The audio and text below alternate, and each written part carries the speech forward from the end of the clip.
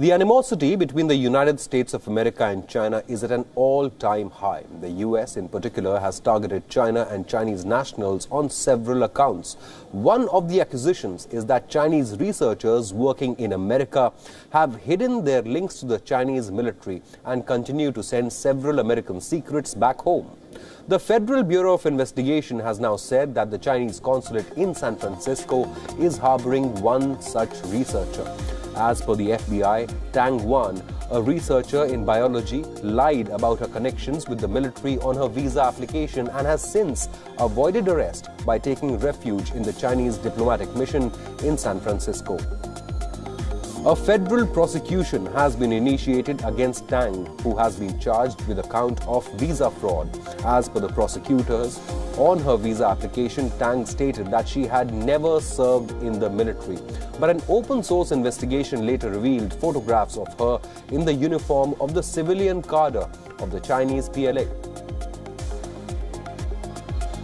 The FBI also said that Tang had been an employee at the Air Force Military Medical University in the past. Tang was interviewed by FBI agents on the 20th of June, where she denied serving in the military, saying that wearing the military uniform was required at the Air Force University.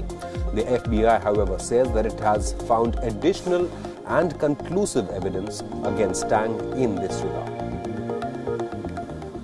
But before charges against Tang were levied on the 26th of June, she allegedly fled to the Chinese consulate in San Francisco and has since been hiding out there.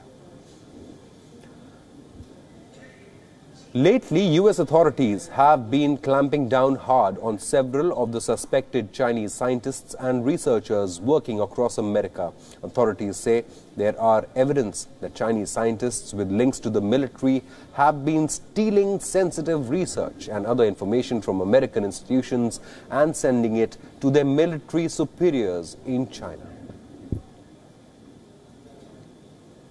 Several Chinese natives have been charged on these terms in the past few months.